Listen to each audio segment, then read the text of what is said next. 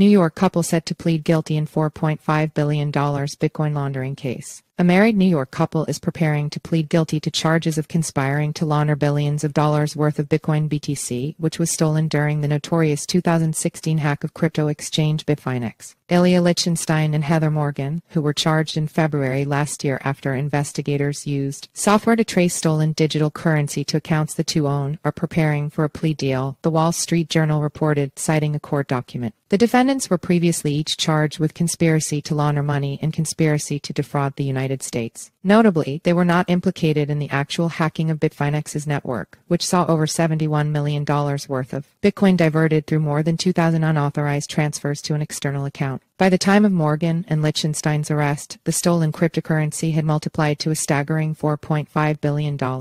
At the time, prosecutors said have seized over $3.6 billion in Bitcoin associated with the hack. U.S. District Judge Colleen Collar-Codley has scheduled plea hearings for August 3, 2022.